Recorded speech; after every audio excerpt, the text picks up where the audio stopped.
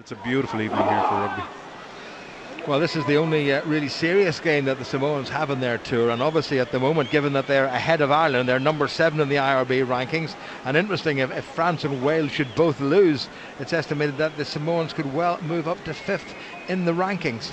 Yeah, and there's pressure on those teams to get the results today, but the Samoans, they're justified in their ranking, and certainly they're going to create a huge challenge, albeit missing a few players today, but for Ireland it's going to be a big test.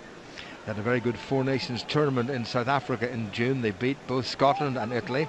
Came a bit of a cropper against a very strong South African side, but they're fielding 10 of the side that played against South Africa.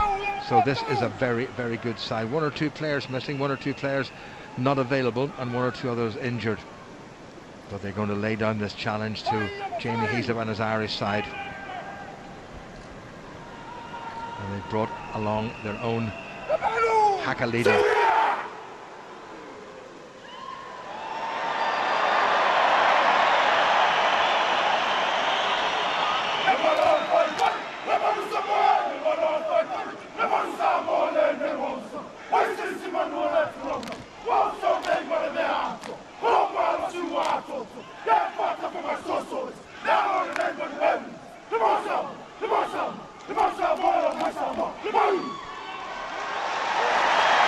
Well, the gentleman in charge, they're obviously not feeling the cold, and no sense of emotion at all on the faces of Brian O'Driscoll on this Irish side.